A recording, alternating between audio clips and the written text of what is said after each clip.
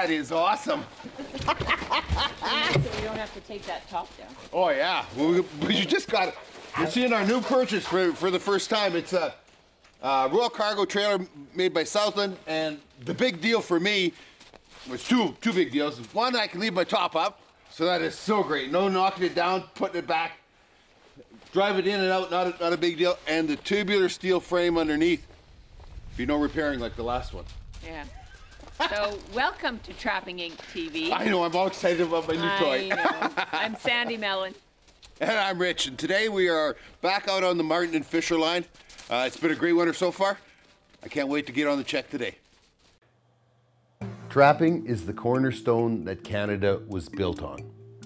Brave and sometimes crazy men and women, fueled by the lucrative fur trade, explored and mapped our great nation.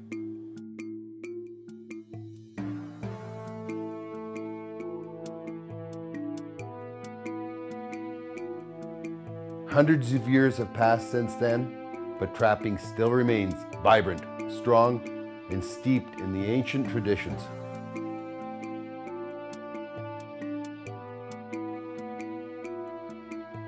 The fur bearers still follow the old paths and live as dictated by thousands of years of instinct.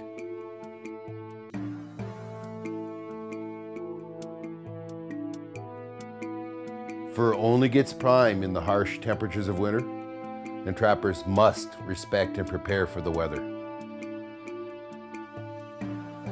Trapping's past is firmly rooted in history, but today, the gear and techniques have changed. Canada is still known for the best wild fur in the world, and today our pelts are sold on the global market.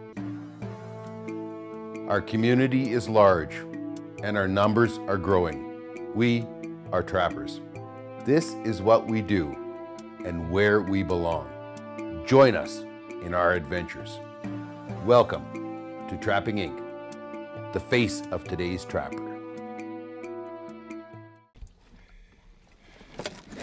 Oh, soupy. Ugh. You know what? As good as it smells, you should feel it. Yeah, no. Blech.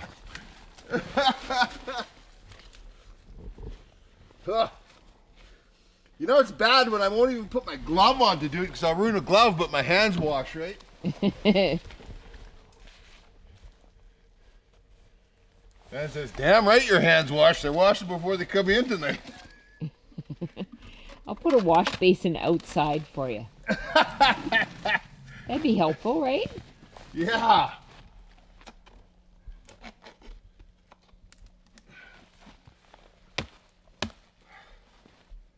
You guys got to be careful you don't whap that thing too much and all the gizzards come flying out of there. Oh, I know. It's a good one. Caught a beautiful female fisher here last year, though. Right alongside of a swamp. You know, there's a little beaver lake out here, and yeah, it's hard to see it in the trees here, but there's a beaver house there. There's a beaver house over there. A little bit of a lake. Look at the mink track going right down the middle here. There were sure lots of those last year. Yeah, it was lots of mink and lots of weasel last year. And Fisher and Martin just held their own for numbers. Yeah. Which was good.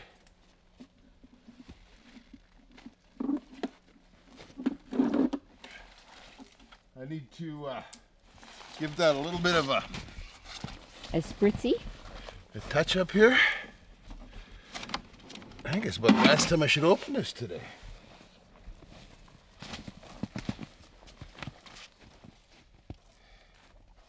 And we just got a bunch of checking to do. There we go. That was a good year, a fine vintage. Get this thing back on the rack in the Argo and yeah. Usually it's so cold that sheath doesn't bend at all. But today's kind of nice and it's bending. Making it a little harder to thread in, but let's go. Rock on.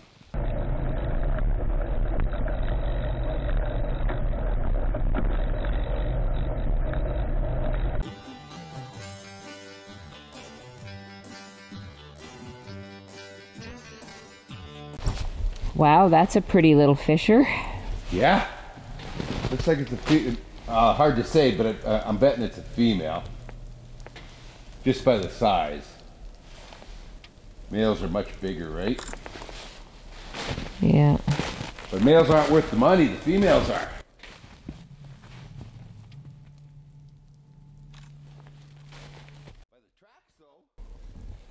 It's funny when you look at the tracks here, you can see how it stopped and started and stopped and started. Then it went this way. Then it came back, went around before it finally found what it was looking for, what the lure that had drawn it in, right? Got ourselves a nice fisher here. Judging by the size, I'd say a female. Yeah, you can see where it went right up here. Yeah, female. They're the ones that are worth money in the fisher world. Never ever caught a fisher here before. This is one of the 2 boxes where I catch the white-footed martin. Last year, 160. Yeah, that's the 160. Yeah, it does a great job on the. Oh, there's a jaw sticking in here.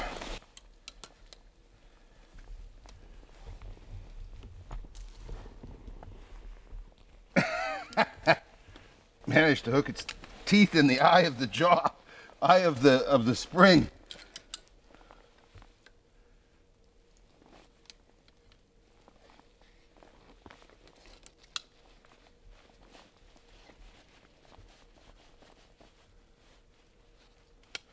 So it's been here a while.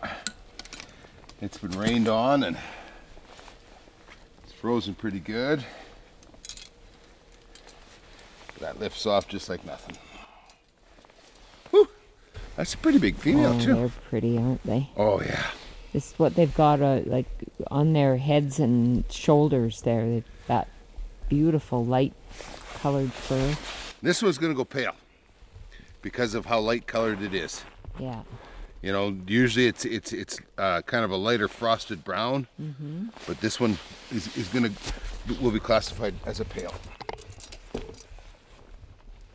And is that a good thing? You never know what on earth they want. The good thing is it's a female. The female is worth money. Martin, it's all about size. Yeah. And I don't know why they still go by the color thing on martin, because I mean, martin are easily dyed. They take that fur takes dye really well. But oh, you managed to smear some of your old stuff on your... I did, didn't I? I saw that coming. Oh, dear. It's only slightly bad. Only slightly.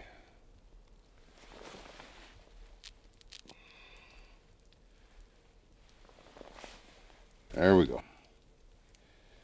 I'll hook that back up here. Throw it in the fur bag. Hey, you can see the strawberry jam in there, huh? Or the raspberry jam in there, hon. Yeah. Actually, we... You know what? I just about grabbed it. I know you. I know you did. I just about grabbed it. There.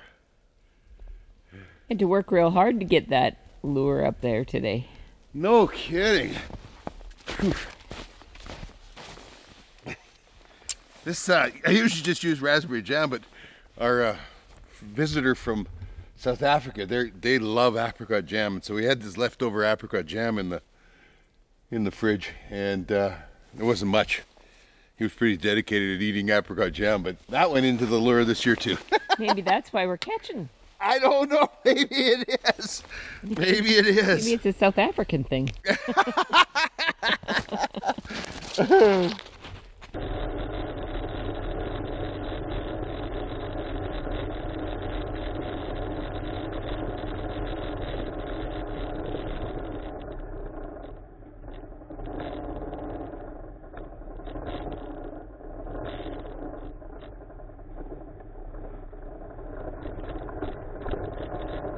Dropping Inc. is brought to you by these fine sponsors. At Old Smokes Coffee, we slow roast our coffee over a fire, making it smooth and memorable. You can order our smoked coffee online. Old Smokes Coffee, crafted coffee for the courageous. Halford Hides, unique beyond compare.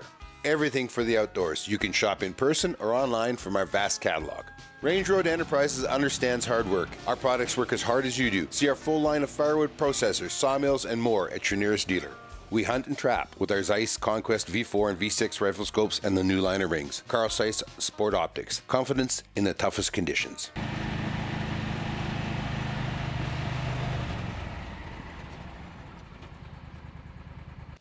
There we go. A fisher. Oh yeah, nice male. He's been here a while. Look at the big head on him. I was gonna say it was a juvenile, but oh, I don't know, 10, 11 pounds, something like that. Got a nice big head though. He's definitely mature. They get that big old knobby head and their ears get so small, looking for their head. It's easy to tell when you've got a mature fisher in your hands. Nice male. This is this box is one of those boxes. Now it has been, well, you can see that it should have been replaced, but because it's never caught nothing, I've never bothered with replacing, right? And it has been down there, and it has been up there, but it's always been on the other side of the line, of the trail, right? And the other side is the west side. This is the east side. Technically, the west side should be the good side because as anything goes by, you know, the wind is, our prevailing west wind is going to be blowing it over here. You know, blowing it right across their trail. They're gonna smell it and jump right at it, right? But it just never ever caught nothing, and for years. So I moved it. I moved it this year. Like I say, I didn't even bother getting a new box or anything. I moved it over, moved it to the other side. The only thing that's different is this is the sunny side. Now, does that make a difference? You know, are they smelling more, or is it keeping a little bit of heat on it? I don't know. I don't know. I do know that old box is in rough shape. I do know though that's a nice, nice martin. Pardon me, fisher. As it starts getting dim tonight, we start just whacking one after another, so it's been busy. I'm getting an Argo full of fur. That's a good way to go.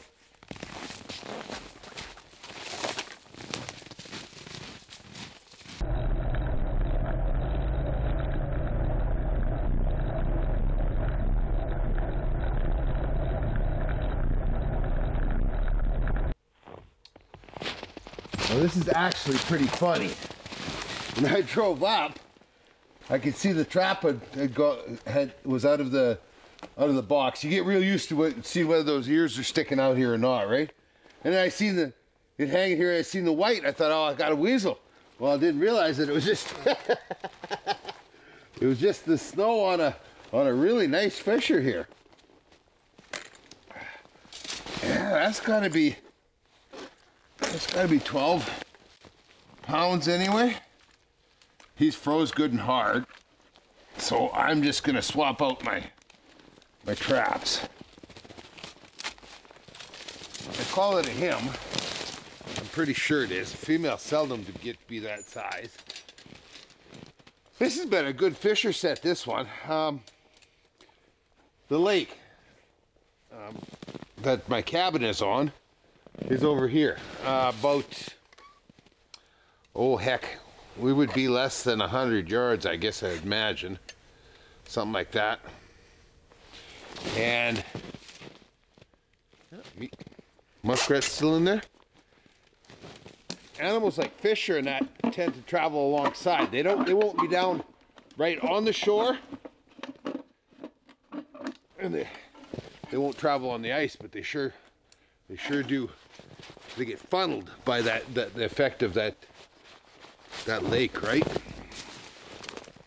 Let's see here. Oh yeah, male. In a 160. That's a big one, huh? That is a beauty. The females are where the money is, but I don't mind catching any of them, right? Look at that. Trapping Inc. is brought to you by these fine sponsors. Argo Extreme Terrain vehicles conquer any season, any terrain. See all the new models at your newest dealer. Argo, go anywhere. Southland Trailer Corporation makes the Royal Cargo Trailer, used by Trapping Inc. Southland Trailer, behind you all the way. Midland Radio helps you stay in touch in the wild. Check out the new X-Talkers at your nearest dealer. Communication for every adventure. Alberta Outdoorsman Magazine, Alberta's only hunting, fishing, and trapping magazine. Do you want even more Trapping Inc? Our private community is where you will find all our exclusive videos, articles, and podcasts. Well, that was a good pickup yesterday. I'll take one of those every day. I've got them hanging in the skinning shed here. I've got the heat on. Started the wood stove. And just so that I can thaw them out enough to pop the traps off. I'll get the traps popped off and put them back into circulation out on the line today. Well, as we were driving up, I said to Sandy, we used to catch a lot of fish here, and it's been a year, I guess, since last time. We never caught one here all last year. Well, we got the first one this year, but he got attacked by a pussycat. It always angers me. I mean, my first response is always anger when you have something that's damaged, right? Well, and he's a beauty. That yeah, it's a male, so I mean, you know what? He's probably not damaged as much as you think. You know, whenever you see a tuft of hair or whatever. Mm-hmm. But see, he would have been frozen when the cat found him. Yeah, he's probably not that bad a shape. Well, it'll hang higher now, but it's still not going to stop a cat. I mean, a cat can go up as high, go feet in the air. I don't... Why a cat would do that, I have no idea. That is crazy. Well, we're losing daylight pretty quickly here. Let's get moving. We got a long ways to go.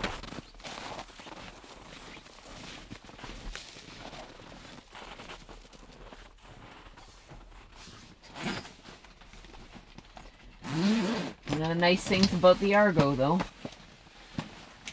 Yep. Well, I got a trap in my hands. You know what that means? It means there is a critter hanging. A critter hanging. Yeah, a nice little fisher here. Yeah. Yeah. Can't see it real well for in here, so I'll come out. That's nice, huh? Very. Pretty little female. Could be worth some bucks. This trap I put here last year. It used to be right behind Sandy, right down on this drainage. See, there's this drainage here. And here's the neat thing that I look for a corridor, for a travel corridor. You see how it's all tagged alders and willows and that going up and down? So it's a change, it's an edge. This is the kind of places I look for.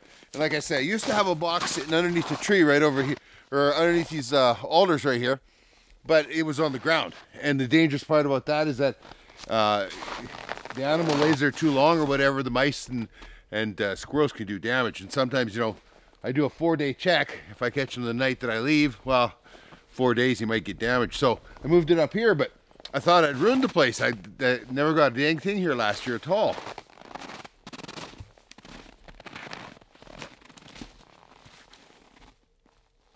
Wow, I'm guessing I need to throw some meat in there.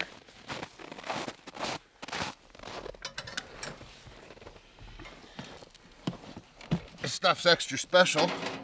You left it in the other cabin last night, didn't you? Well, you got to keep it thawed, right? Because it's cold. You know, it's freezing out here today.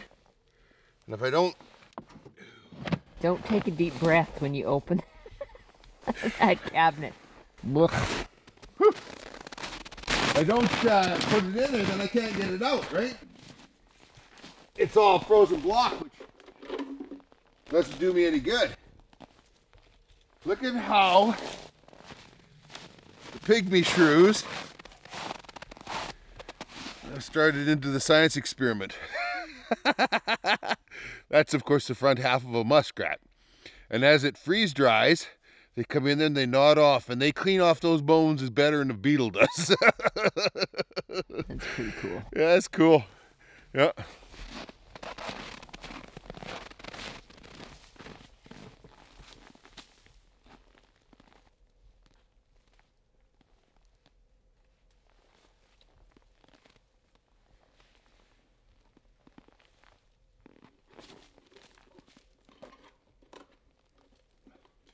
We got lucky though that little bit like that lured her. You know? Yeah. That's not a lot of meat there. Well, you don't know when the pygmy shrews came at it, though. It might have been True. after. True. Wow, what a couple of days of... Great catch. Another great catch. Yeah. The Martin and Fisher line has been spectacular this year. Yeah, and it's turned into the Martin, Fisher, Weasel, Mink line. I gotta say, and correct me if I'm wrong, but if we plotted all of this on a map, this is the most that we have covered our trap line ever as far as catches. Like we're now catching from north to south, east to west. Yep. You know, it's scattered everywhere. It certainly is. Yeah. I hope you had as much fun watching us as we've had bringing it to you today, and maybe we'll see you down the line. Ooh, fell into that dirty